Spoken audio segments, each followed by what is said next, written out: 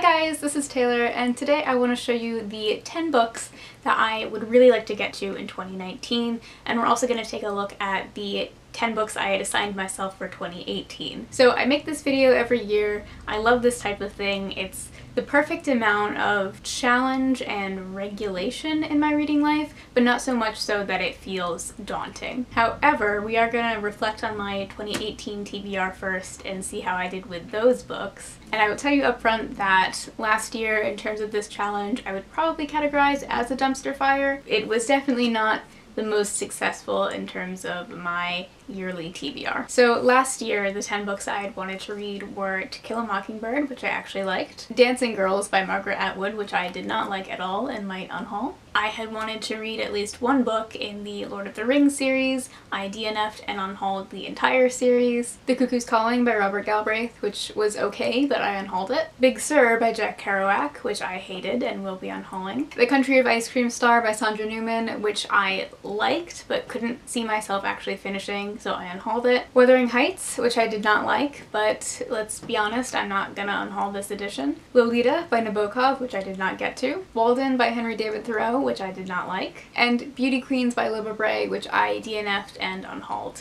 So, dumpster fire. So obviously I wanted to not set myself up so much for failure this year. For 2019, I tried to make it a real mix of classics and important books, but also books that I would just pick up on my own time. So without further ado, here are the 10 books I would really like to get to in 2019. My first book is my one carryover from last year, and that's Lolita. I'm still really committed to reading Lolita. I think I'll really get on with Nabokov. I didn't end up making time for it last year, but I'm still committed to it. The next book that I had assigned myself for 2019 was Everything I Never Told You by Celeste Ng, and full disclosure, I have actually already read this in January and really enjoyed it, but it was just really time for me to read this book. Everyone in my booktube zip code has read and really enjoyed this. I was almost positive that I was gonna like it, so I figured, why keep putting it off, just put it on a TBR already. In a similar vein, the next book that I would like to read in 2019 is Parable of the Sower by Octavia E. Butler. This is another one of those books that I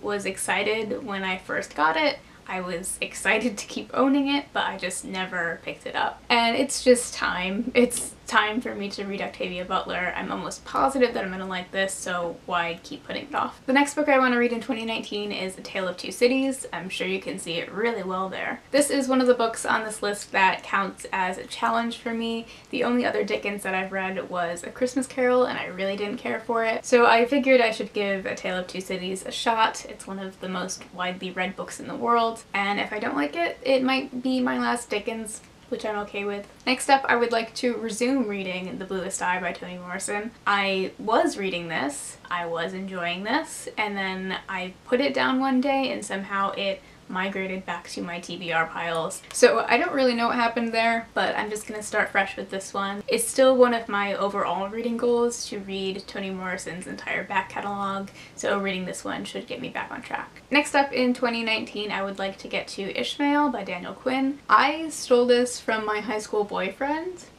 8 years ago, so it's time to read it. No, but like, I've had this for so long. I'm not gonna give it back at this point, so I might as well read it? Question mark. I would also really like to get to I Know Why the Caged Bird Sings by Maya Angelou. This is a classic memoir that I've never been assigned in school. I've owned it for so long and never picked it up. So again, it's just time for me to read this. I feel like it's so important to so many people. It's a cornerstone of American literature, so it's time for me to give it a shot. I would also really like to read Frankenstein this year. I've always been interested to read Frankenstein, but I've never had a copy. I was waiting for a cheap copy to come into my life, and this extremely ugly, extremely free copy appeared. So I'll probably be reading this in October. I'm so excited to finally have the opportunity to read Frankenstein. The second to last book on this list is The Making of Asian America by Erica Lee. This is the virtually untold story of Asian Americans in the United States, a topic that we don't even touch on in history classes here. I've heard that this book is really going to upset me and make me angry, but something about it was just kind of calling to me when I was making this list, so I'm excited to get to it this year. And the last book on this list is the one that I'm definitely the most nervous for. I think this is the one that's going to be the most challenging for me. A while ago I picked up a huge box set of In Search of Lost Time by Marcel Proust,